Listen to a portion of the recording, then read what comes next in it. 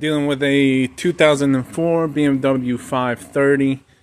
We've got trouble code for mass airflow, like incorrect flow. I'll have to get you a shot of it.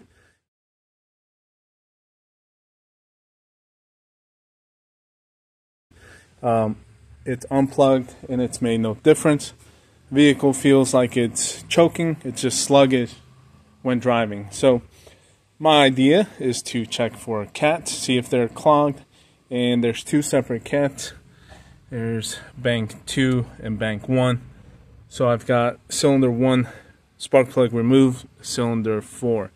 It's going to check each bank's cat, and I'm going to do this through the spark plug hole with in-cylinder pressure measurement to see if there is a spike in back pressure.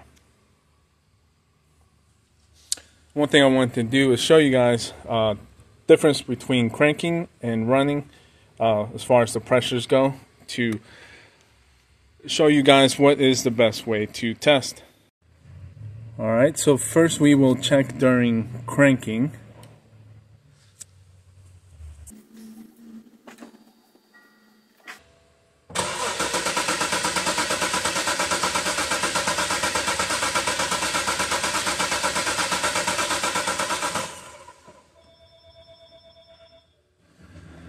Alright, so let's take a look at our pressures and where we are interested in. For looking for exhaust back pressure, it's going to be down here on the bottom during the exhaust stroke measurement portion. Right away, even from this view, I can tell one of the banks is already raising its pressure, and that is the blue one. Let's get a closer look. Blue is bank 1. Red obviously is going to be bank 2, but you can already tell there is an uprise in exhaust pressure there. So this must really be clogged. Look at that. I normally suggest and would say best time to look for clogged cat is when the engine is trying to move air. When you're trying to accelerate, it's trying to ingest a lot and expel that, and if it can't, you'll see it really climb up here in the exhaust because the ingested air cannot move, and it just shoots up the pressure in the cylinder during the exhaust stroke when the exhaust valve opens.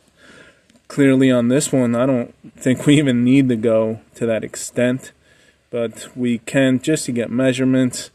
And for this cranking measurement, let's, out of curiosity, it's still not that much. It's just under 1 psi. So it might look like it's rising, and it clearly is. We're measuring it, but it didn't shoot up past 1 psi. Still shouldn't look that way.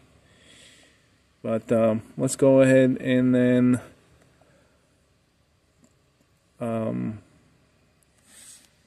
crank it over and get it idling. Alright.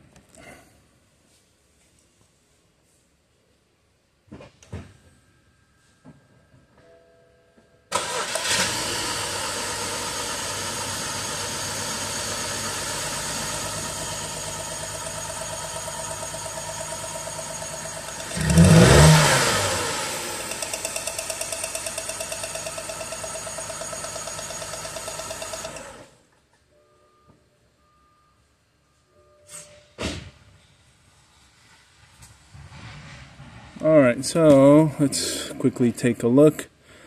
Let's look at idle before we decided to attempt to move air. So again, blue is climbing, so it is verifying the fact that we do have a clogged cat, and that is most likely what's causing our issue. So right there we are at 3 psi. That's just at idle, where it's not really trying to move a ton of air. Like when we notice during acceleration. If we do that now, check a measurement during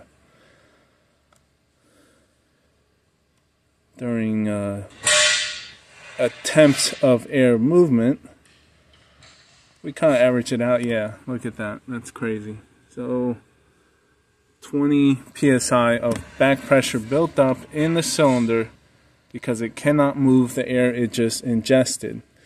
Out of curiosity, let's look at bank 1. Okay, bank 1, it's got a little bit of a build-up, 6 psi. Looks like that one's not doing that great either. So just quick shots and verifying with measurement of a clogged catalytic converter on vehicles, an easy way, just by removing the spark plug. Alright guys, so that was it. Quick measurements again, like I told you, and just wanted to let you know there is no amount of parts that is going to take care of this issue. You could throw as many mass airflow sensors, air filters, whatever you want, but it's not going to take care of the trouble code first and foremost, as most will naturally try to sell you as mass airflow, but it's because it's measuring the fact that it can't move the air. If it can't get it out, it's not even going to be able to get it in, so then it's going to throw the trouble code for basically low mass movement of the air. The other thing is, remember, there's 2 cats. Test both banks. If not, you will assume one could be good and forget to check the second bank. So make sure you do all that and not get involved with throwing parts at it when it's not needed.